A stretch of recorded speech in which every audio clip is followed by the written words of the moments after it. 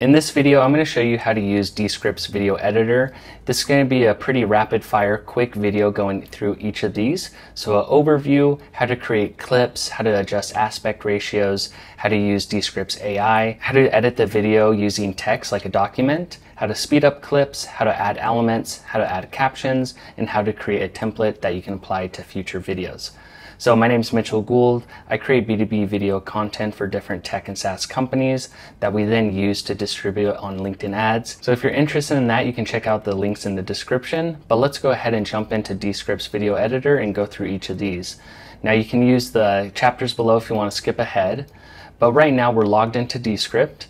And on the left-hand side, we have our projects. You can record a new project by clicking record.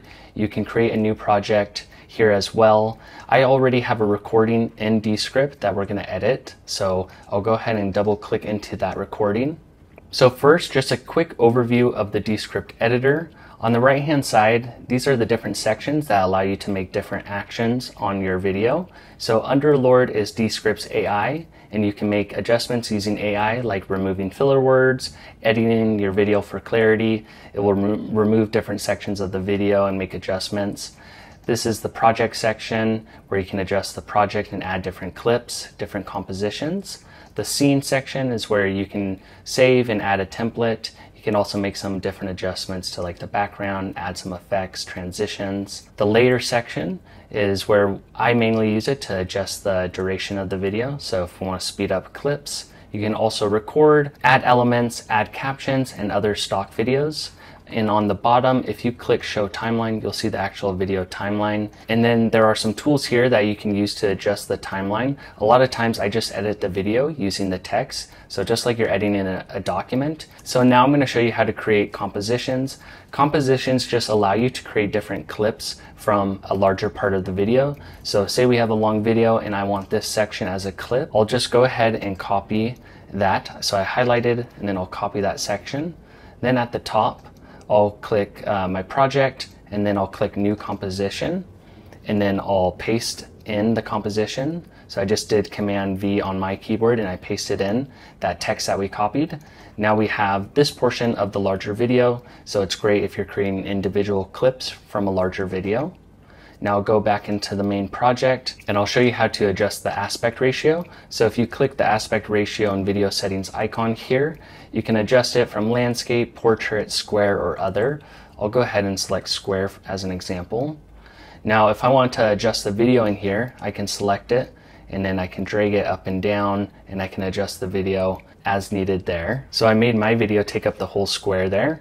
Now, if you want to use AI, you can click Underlord, and they have different options here. I mainly use Edit for Clarity. You can remove retakes, remove filler words, but if we click Edit for Clarity, you can adjust the level of how much it will edit. So I'll do medium here, and I'll click Submit. Now it's made some edits to my video, and I can review those.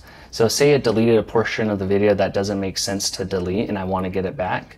You can just highlight that strike through section and then click the strike through icon there and it will bring that portion of the video back. So I like to use the AI editor to make some quick edits. So then you can click done and you'll have your edits there. And if we want to just edit the video using text, say we want to remove a portion, again, you just highlight it, then you can click the strike through and that will remove it. If we want this back, we can highlight it again and click the strike through and it will add it back. And if you want to edit the script, which will impact your captions, you can highlight a word and then you can select it and click correct and then you can make an adjustment. So just as an example, I'll make that a lowercase and then click correct and that would get applied to your captions. So you can review that. If you want to remove, say, a comma here, you can click that and then go in here, remove that comma, and that will apply that and it will be applied to your captions. Now if we want to speed up a video, we'll go into the later section and at the top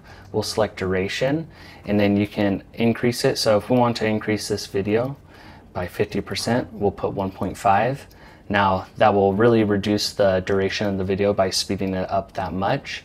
If you want to speed up just a certain section, you can highlight that section and then you can adjust the speed there as well. And then we'll go to the element section. So this is where you can add in different elements. You can import different media to your videos. I'll go ahead and remove that. You can add in basic shapes, some dynamic text. So maybe we add in a timer here, and then you can make adjustments to that. And if you click the layer section and you go back out, you'll see the different layers of the video as well. So we have our recording, now we have this text element. I'll go ahead and remove that text element by clicking delete. And in the layer section, you can also add in animations. So if we want to do some custom animations, some zoom in pans, you can do that there. You can also add in stock imagery here if you want, or stock videos and audio. And then in the caption section, this is where you'll add captions to your video. So you can click and it will apply the caption to your video. You can adjust the size, so that will adjust how much text is in there. And then you can adjust the font size, and that will make adjustments there. You can adjust the color and the styling of the caption as well. And then say we want to create a template out of this video. We always wanted this caption to appear. We can go to the scene section and click the top three-dot icon and click Save Layout. And then we'll click Create New Template. And then you'll give this a name, so we'll call it Template 1. And then we'll click Create. And then also give it the same name here. And then click Add. And that's going to add your layout to the template section. So if you ever want to apply this to future videos, you can click Scene and then go to See More Layouts and go to Private. And then you'll see your template here that you can apply to your videos. And then when you're ready to publish your project, you can click Publish, and then you can click Publish here. And this will allow you to share a link with someone. So if you want to just share a version, you can share the link, and then by clicking Copy Link, and you can share that with people. And if you want to download your video, you can click Download and download it there. So if you're in the B2B space and you're interested in learning how you can leverage your video content, check out this step-by-step video that shows you how to distribute your content to your ideal customers.